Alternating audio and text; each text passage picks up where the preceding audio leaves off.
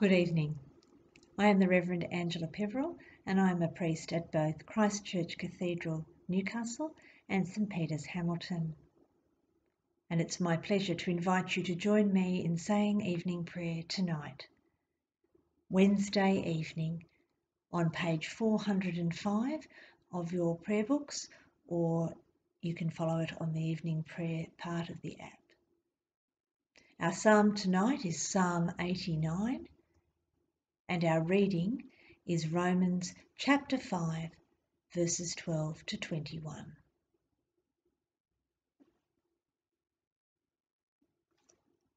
The glory of the Lord shall be revealed, and all the people shall see it together. Glory to God, Father, Son, and Holy Spirit, as in the beginning, so now and forever. Amen. The Canticle, the Song of Praise. God, be gracious to us and bless us, and make your face to shine upon us, that your way may be known upon earth, your salvation among the nations. Let all the peoples praise you, O God, let all the peoples praise you. Let the nations be glad and sing for joy, for you judge the peoples with equity and govern the nations upon the earth. Let the peoples praise you, O God, let all the peoples praise you. Then the earth will bring forth its increase, and God, our own God, will bless us.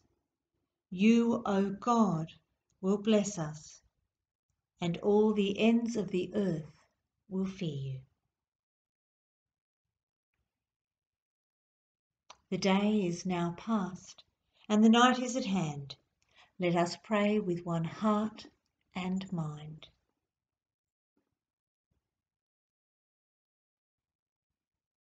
Father of lights, receive the prayer and praise we offer you as our evening sacrifice. Make us a light for all the world, delivered by your goodness from all the works of darkness, through Jesus Christ, your Son, our Lord. Amen. Psalm 89 on page 315, and we will say verses 1 to 4 and then 9 to 38. Lord, I will sing forever of your loving kindness. My mouth shall proclaim your faithfulness throughout all generations. I have said of your loving kindness that is built forever. You have established your faithfulness in the heavens. The Lord said, I have made a covenant with my chosen. I have sworn an oath to my servant David. I will establish your line forever and build up your throne for all generations. You rule the raging of the sea. When its waves surge, you still them. You crushed Rahab like a carcass. You scattered your enemies by your mighty arm. The heavens are yours, so also is the earth. You founded the world and all that is in it. You created the north and the south. Tabor and Mount Hermon shall sing of your name. Mighty is your arm, strong is your hand, and your right hand is lifted high. Righteousness and justice are the foundation of your throne. Loving kindness and faithfulness attend your presence. Happy are the people who know the triumphant shout, who walk, O Lord, in the light of your countenance. They rejoice all the day long because of your name. Because of your righteousness, they are exalted. For you are their glory and their strength, and our heads are lifted up by your favour. Our kings belong to the Lord, he that rules over us, to the Holy One of Israel. You spoke once in a vision and said to your faithful one, I have set a youth above a warrior. I have exalted a young man out of the people. I have found my servant David and anointed him with holy oil. My hand shall uphold him, and my arm strengthen him. No enemy shall deceive him, no, nor shall the wicked hurt him. I will crush his adversaries before him and strike down those who hate him. My faithfulness and loving kindness shall be with him, and through my name his head shall be lifted high. I will set the hand of his dominion upon the western sea, and his right hand shall stretch to the streams of Mesopotamia. He will call to me, "You are my Father, my God, and the rock of my salvation." I will make him my firstborn son, the highest among the kings of the earth. I will ever maintain my loving kindness towards him, and my covenant with him shall stand firm. I will establish his line forever, and his throne like the days of heaven. If his children forsake my law and will not walk in my judgments, if they profane my statutes and do not keep my commandments, then I will punish their rebellion with the rod and their iniquity with blows. But I will not cause my loving kindness to cease from him, nor will I betray my faithfulness. I will not profane my covenant or alter what has passed from my lips. Once and for all I have sworn by my holiness, I will not prove false to David. His posterity shall endure forever, and his throne be as the sun before me, like the moon that is established forever and stands in the heavens forevermore.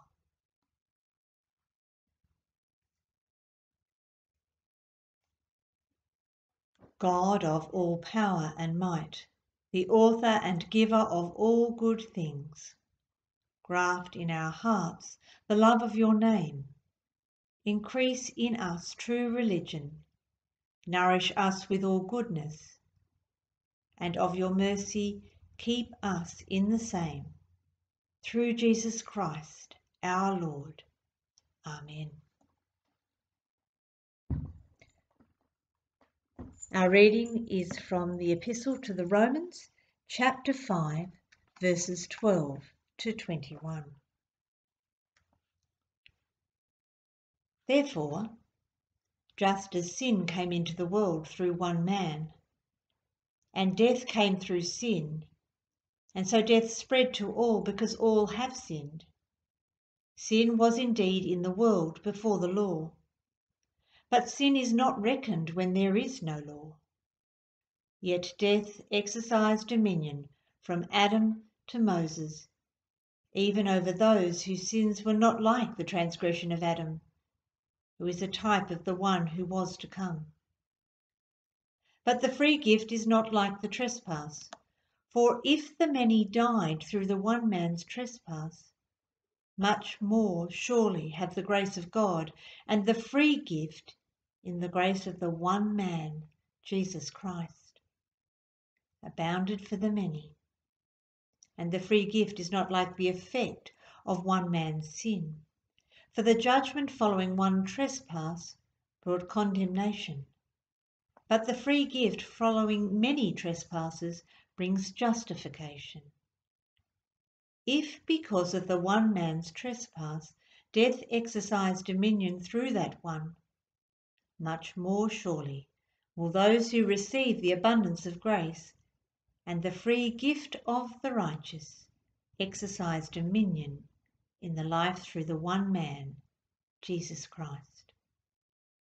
Therefore, just as one man's trespass led to the condemnation for all, so one man's act of righteousness leads to justification and life for all.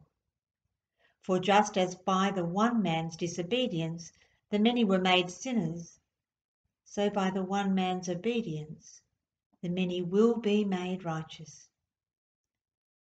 that law came in with the result that the trespass multiplied. But where sin increased, grace abounded all the more, so that just as sin exercised dominion in death, so grace might also exercise dominion through justification, leading to eternal life through Jesus Christ our Lord.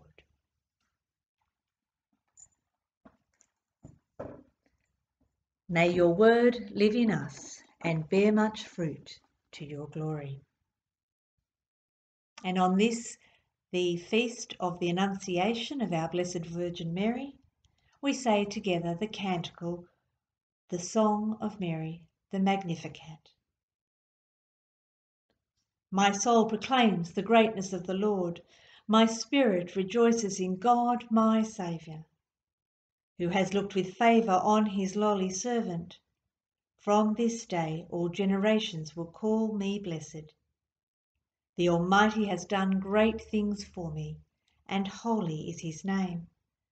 God has mercy on those who fear him from generation to generation. The Lord has shown strength with his arm and scattered the proud in their conceit, casting down the mighty from their thrones and lifting up the lowly. God has filled the hungry with good things and sent the rich away empty. He has come to the aid of his servant Israel, to remember the promises of mercy, the promise made to our forebears, to Abraham and his children forever. Lord, have mercy. Christ, have mercy. Lord, have mercy. We say together, Our Father, who art in heaven, hallowed be your name. Your kingdom come, your will be done on earth as in heaven. Give us today our daily bread, and forgive us our sins, as we forgive those who sin against us. Save us from the time of trial, and deliver us from evil. For the kingdom, the power, and the glory are yours, now and forever. Amen. Our collect for Lent Fall. Almighty God, in Christ you make all things new. Transform the poverty of our nature by the richness of your grace, and in the renewal of our lives, make known your heavenly glory. Through Jesus Christ our Lord. Amen. God of hope and love, you made the world and care for all creation, but the world feels strange right now. We pray for ourselves and for our world, in which each and every one of us are affected by the coronavirus through illness or isolation or anxiety, especially those who are fearful for their own well-being or that of their family and friends who are elderly or otherwise vulnerable to the threat of infection. We pray that all may find relief and recovery. Lord, graciously hear us. We pray for our Church throughout the world, for our Diocese of Newcastle, our Bishop Peter, his assistants Sonia and Charlie, and for the management and staff of our diocesan office. We pray for our clergy and all the people of our parish communities and their extended communities, dispersed in isolation at this time.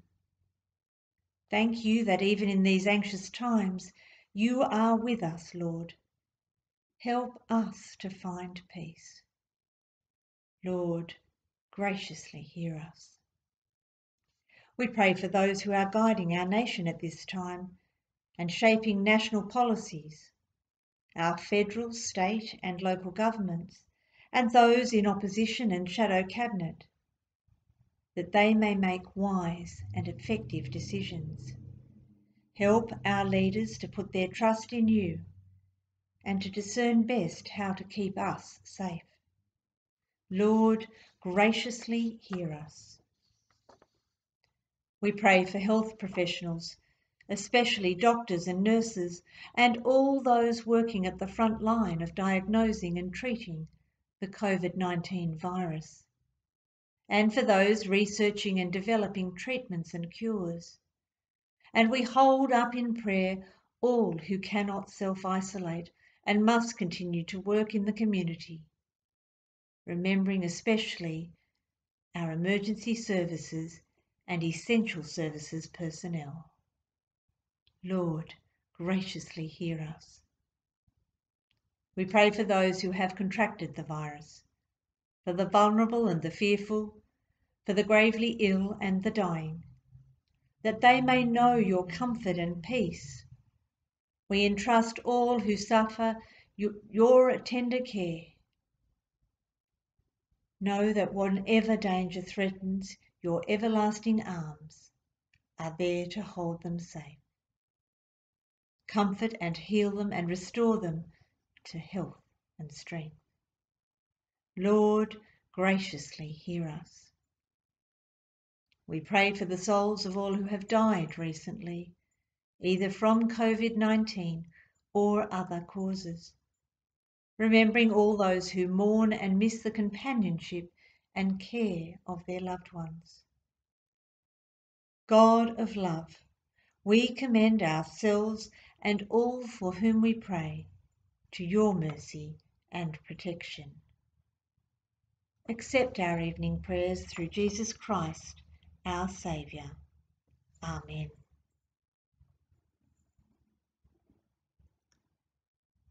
Lighten our darkness, Lord, we pray, and in your great mercy defend us from all perils and dangers of this night, for the love of your only Son, our Saviour, Jesus Christ. Amen. The Lord be with you and also with you. Let us praise the Lord. Thanks be to God. May our Lord Jesus Christ and God our Father comfort our hearts and establish them in every good work and word. Amen. May you have a peaceful night, and the peace of the Lord always be with you.